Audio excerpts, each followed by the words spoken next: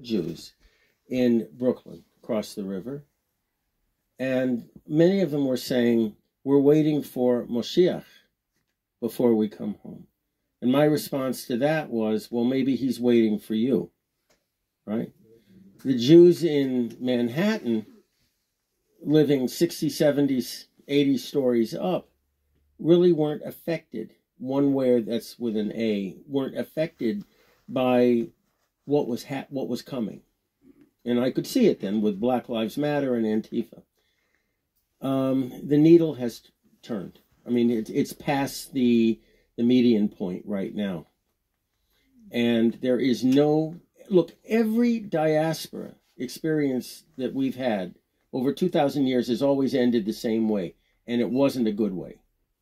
And this is happening now because anti-Semitism has been mainstreamed. It's acceptable now to be a Jew hater. You can say you're an anti-Semite, but what you're really saying is you hate us for who we are. Fine. Why would you want to stay in an environment like that when now, for the first time in 2,000 years, we have a viable alternative called Israel? This is why when I got off the airplane here at Ben Gurion, the main thing I tried to say was that Israel is the future of the Jewish people. And boy, did I get slammed back in New York for that. Okay? The bottom line is, what will wake them up? At this point, you could have a Kristallnacht in the United States, and it still wouldn't wake them up. They just are totally addicted to this myth that the United States is somehow different from all other countries that we've ended up in over the past 2,000 years.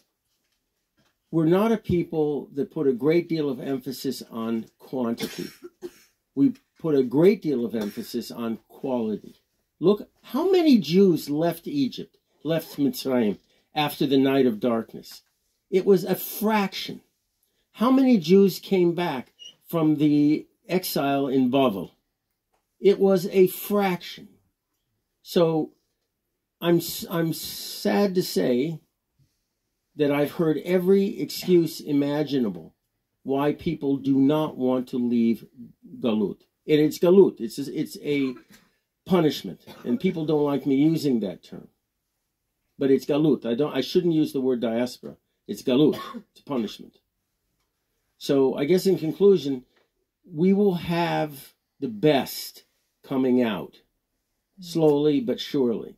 There are 50,000 French families right now. I want you to think about that number. 50,000 families. And that means children that are waiting right now to finish their Aliyah papers to come. That's just from France.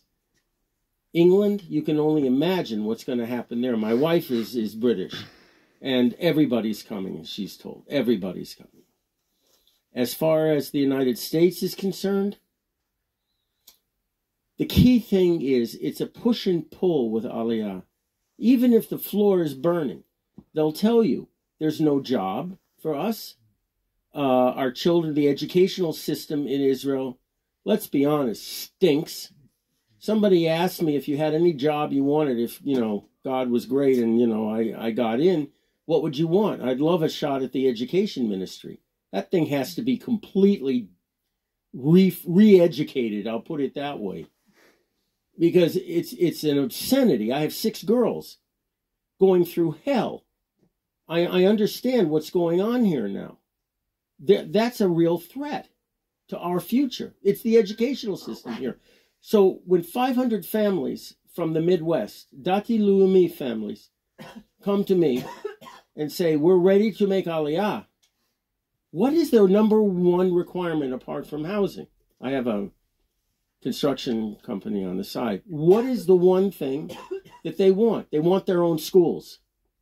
Because what they've seen here scares the hell out of them. So it's jobs, it's education, it's housing, it's Aliyah, it's the whole thing.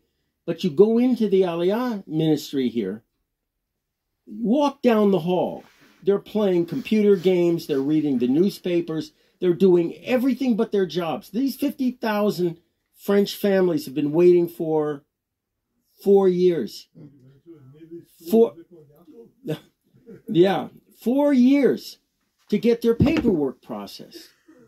You know, it's like people don't want them here, right? Well, I want them here. You want them here. Who doesn't want them here?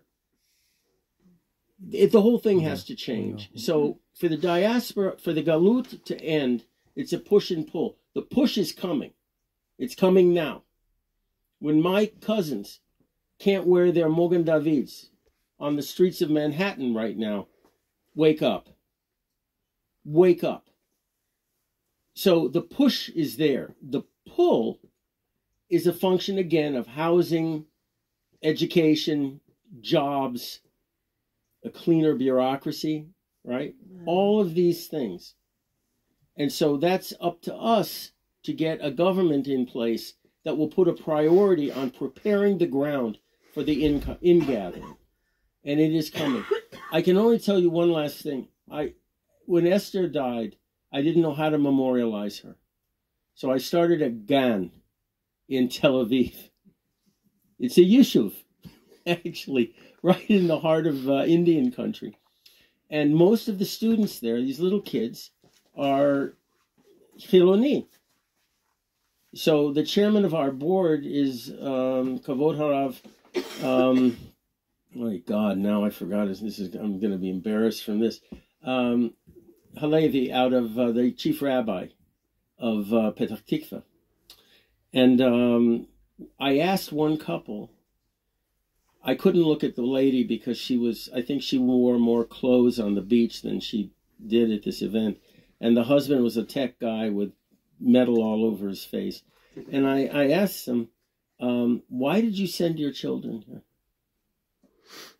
And they looked at each other, and the husband answered, and he said, our parents never taught us about God, never taught us about why we are here or where we're going as a people.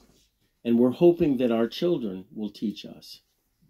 And I turned to Rabbi Micha Halevi, that's it, Micha, and I said, Zeh Geulah, because he was shaking. And this is going to happen with our brothers and sisters in the Galut. Yep. Most of them will be running for their lives, right?